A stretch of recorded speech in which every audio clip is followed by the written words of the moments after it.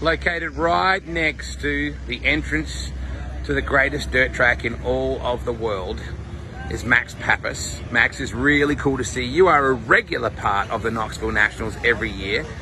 Why does someone of your international motorsports infamy come to the Knoxville Nationals, mate?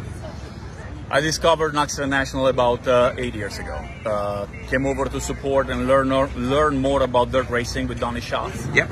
And I discovered something that if I knew about this before, I would have definitely maybe have done a different path in my career. Because dirt racing, 410s, sprint cars are something unreal, and it definitely reminds me a lot of my Champ Car IndyCar days. Absolutely, I was just going to say that. And of course, Mario Andretti and those kind of people, AJ Foyt, etc., that's where they cut their teeth.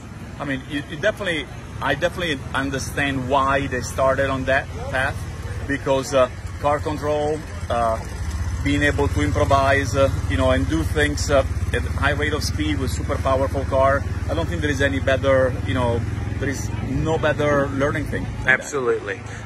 These are gorgeous wheels. How did you get into making steering wheels? It's a pretty simple story. I was involved in NASCAR in around 2009, and I wrecked in Kentucky. I broke my wrist.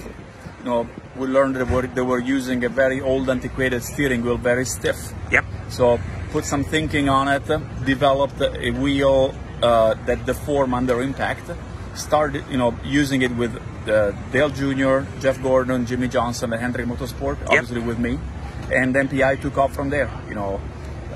Came over to the dirt racing board with Donnie Schatz. He's been the sole person that really guided the beginning of MPI in dirt racing. And we use the same philosophy. Work with the best in the business, learn how to make a better product, a safer product, and a product that can make you faster, and then lower down your labor so that you can build the wheel for this Max when I was 15. So you can cater all the people in the garages, and because it doesn't matter if you're a 5-year-old kid who start in quarter midget, or if you're Jimmy Johnson or Scott Dixon, you deserve the same level of trust and quality. And that's kind of how we do with MPI. The Knoxville Nationals, how do you feel about that, and how does it compare to other forms of motorsport and big marquee events that you've been to? I mean, for people that have not been here at Knoxville, they need to understand that this is absolutely the temple of dirt racing. When you walk in these premises, at least for me, I have the same feel that when I walk in Indianapolis, when I walk in Daytona, Le Mans, Monaco. Wow.